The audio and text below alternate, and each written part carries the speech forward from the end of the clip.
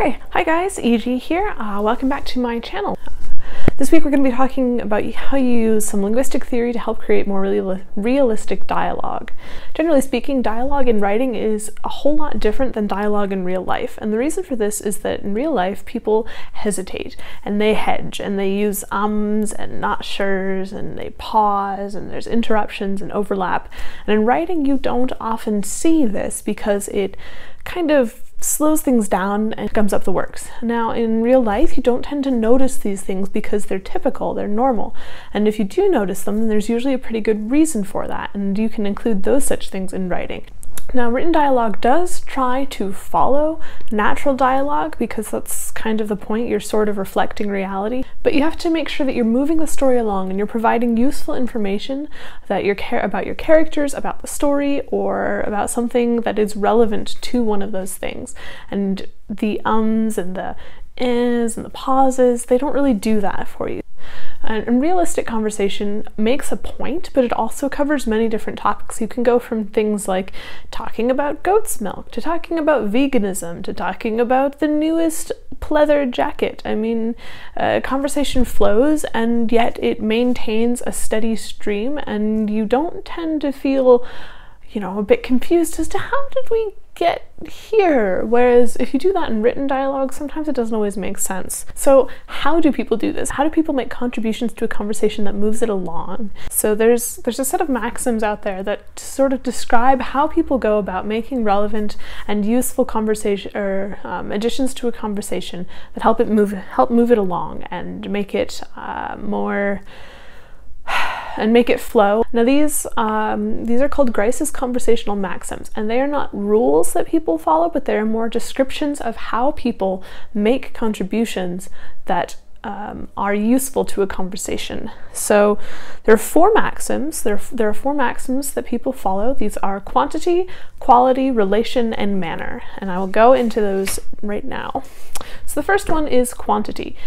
Quantity is the maxim that says you're going to contribute as much information as is necessary to inform the conversation. You're not going to contribute a whole history of ketchup if it's not necessary to the conversation. If someone says, will you pass me the ketchup, you're not going to start talking about, oh, well, did you know that it was made from this, it was made from that, and in the 1960s it became the one sales point. I mean, that's too much information. We don't need to know that. So that's quantity. The second maxim is quality. Quality says that your contributions are generally truthful. So saying something like, I raise porcupines in my spare time is not truthful, and while it may be an interesting contribution and discussion point, that doesn't actually help the conversation if you're talking about your dogs. So it also means that you can rely on the other person's contributions to be truthful. You're expecting that they're telling the truth. The third maxim is relation. Relation means that the contributions to the conversation are relevant. You're not going to start talking about daffodils if you've been having a conversation on the chemical construction of water and how you can use that in a science fiction novel. I mean, daffodils, is that relevant? Not really. If it is unusual, then you can expect that it will be relevant, and there's a reason for that, and you can therefore expect an explanation to follow. The fourth maxim is manner. Manner says that contributions are going to be as brief and orderly and clear as possible. You're not going to tell a winding story about your fishing trip that was somewhere near a car manufacturing company that made you remember about this thing. Then you were talking about how Ford and the assembly line came together. And if you just ask a person, so what did you do on the weekend? That might not be terribly brief or helpful. It kind of whines and it doesn't really make a point. It does inform the conversation, it is true and it is relevant, but it's not brief or concise. Generally speaking, if a person follows these maxims, then your conversation is useful, it can inform your story, and it can move things along. However, you must be aware that people can and do violate these maxims, especially the quality maxim. People lie, or you can do things like sarcasm. Sarcasm means that you are deliberately saying something that you don't mean, and that is obviously violating the maxim of quality. But sarcasm can be a useful tool to create character development and to sort of flesh out a situation or to provide some levity. Or if you're violating the maxim of quality on purpose, then your character is a liar and you know this and you want that in there. That lie then has a purpose for the story. But you have to make sure that you're violating these maxims on purpose and for a good reason. Because otherwise you could just have random bits of dialogue that don't actually do anything and don't help your story along, which I've done a few times to fill in a scene if I need to add fluff, and those are always the bits I cut out later during editing, so be aware of that now. You also have to be aware that certain people will violate maxims without realizing it, like children. Children are not relevant. They don't make brief contributions.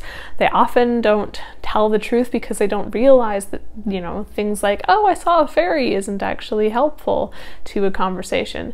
They'll just sort of spout off the first thing that comes to their mind, which is super adorable, and it makes for a very interesting character. You can also have characters who don't realize that they're violating these maxims.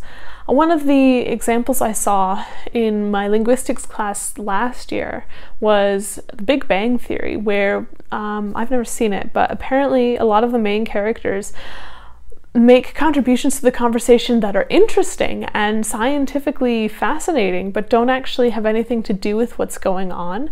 And this makes for a comedic situation, which must be resolved, and also some social awkwardness, which is supposed to be very amusing, but I've never seen the show, so I don't know.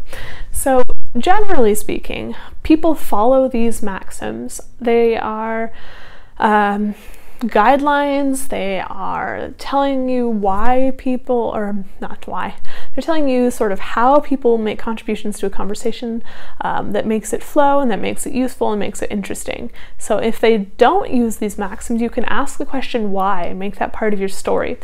Now you have to be aware that this doesn't cover every aspect of a conversation. There are things like storytelling, which changes these rules. There are things like different personalities will break these maxims either deliberately or not. You know, different age groups will do so, or people might not necessarily follow the normal social guidelines of a conversation.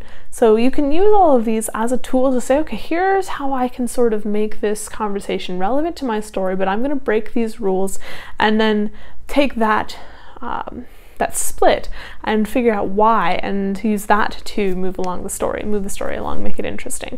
So you can use these as a tool in your writing to fill in dialogue and to sort of make a conversation more realistic without adding all of in those extra hedges, those extra ums and the pauses and the overlaps and the interruptions. And while this doesn't cover every eventuality in a conversation, it certainly does help. If you have any questions about these maxims, or if you have a good example of how you can use such a thing in a conversation, please let me know in the comments. I'd be really interested to hear. I will leave a link to a couple of websites that you can use to sort of see examples of these maxims and how they work in real life. Well, I hope this was helpful. That's all I've got for you guys this week. If you have any questions, please let me know, and I will see you guys next time. Bye.